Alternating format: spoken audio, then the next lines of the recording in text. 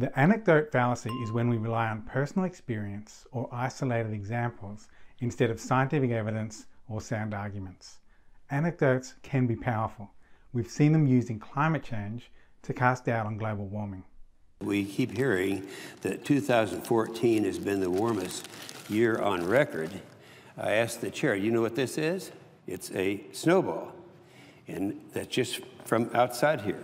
So it's very, very cold out. Arguing that global warming doesn't exist because of a cold day makes as much sense as eating a large meal than arguing, I feel full, global hunger doesn't exist. It's not logical, but personal experience is persuasive.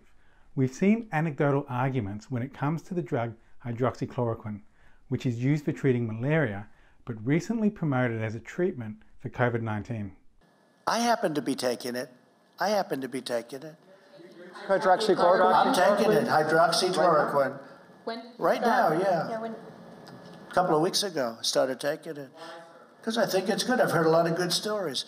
The key phrase here is good stories. People think in stories, and we remember information in the form of stories. So we instinctively respond to compelling narratives. There's nothing in the world more powerful than a good story. Nothing can stop it. A story about someone being dangerously sick, taking a drug, and then dramatically recovering is gripping, emotional, and consequently highly persuasive. I couldn't hardly breathe, and I was trying not to panic.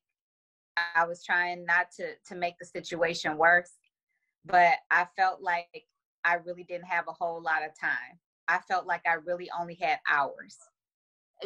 Give me the breakdown of the time frame. So the point of when you receive the prescription to the point of when you start feeling better and all that.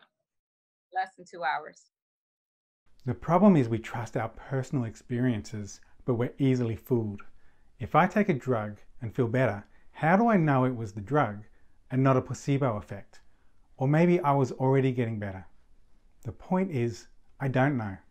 That's why we need scientific studies. Rather than rely on isolated examples, scientists select large samples that represent the population.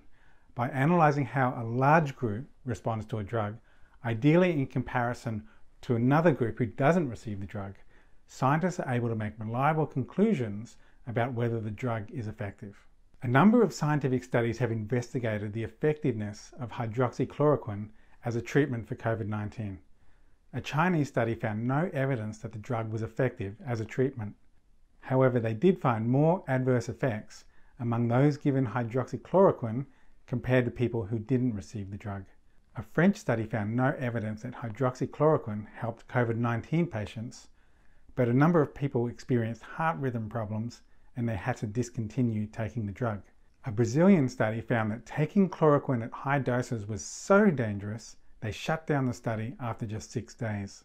While more clinical studies are ongoing, the research so far shows very little evidence that hydroxychloroquine is an effective treatment for COVID-19.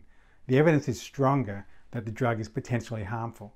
These dangerous side effects are why the FDA cautions against using hydroxychloroquine outside of a hospital setting or clinical trial. The American College of Physicians have also published a recommendation against using hydroxychloroquine except in a clinical trial. Even the director of the World Health Organization, Michael Ryan, warned of the potential side effects of using hydroxychloroquine. At this stage, hydroxychloroquine, norchloroquine have been as yet found to be effective in the treatment of COVID-19 or in the prophylaxis against coming down with the disease. In fact, the opposite in that warnings have been issued by many authorities regarding the potential side effects of the drug. So there is now enough scientific data to answer the question. What the hell do you have to lose? What you could lose is your life. Relying on good stories about hydroxychloroquine is a vivid example of the danger of anecdotal thinking. If you hear a good story, remember how anecdotal thinking can lead you astray.